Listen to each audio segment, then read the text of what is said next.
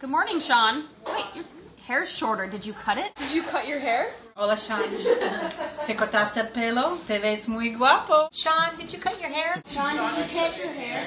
Sean, where'd your hair go? Sean, I hate your haircut. Good morning, Sean. It is Saturday, January 19th. Did you buy a comb? Your hair looks drastically different for some reason I cannot possibly determine. Much like this uncooked piece of spaghetti that has a bend in it. I've been saving this for too long. I wanted to show it to you right when I got it, but I ended up not putting it in that video, and then I ended up not putting it in the next video, and it's been sitting on the top of my toaster oven for weeks now, and so there it is. Weird, uncooked spaghetti from the box. Now I can throw it away, or put it on display, see how long it lasts. I don't know.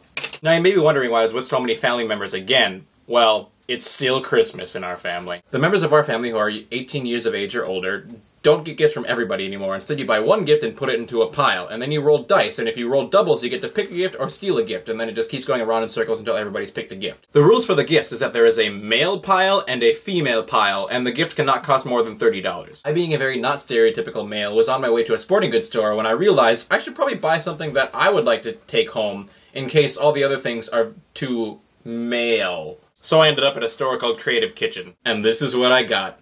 It's a fruit infusion pitcher. And yes, I am a little bit too excited about this, but I don't care.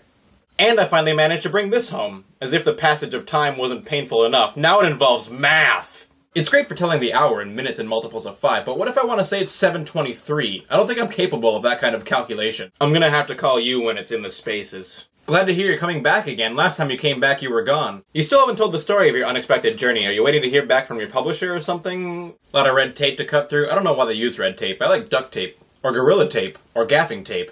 Gaffing tape I'm probably going to be very good friends with by the end of this semester, and very few people know why. But for now, let's bring back this weird spaghetti, just because I can. It's kind of like chopsticks.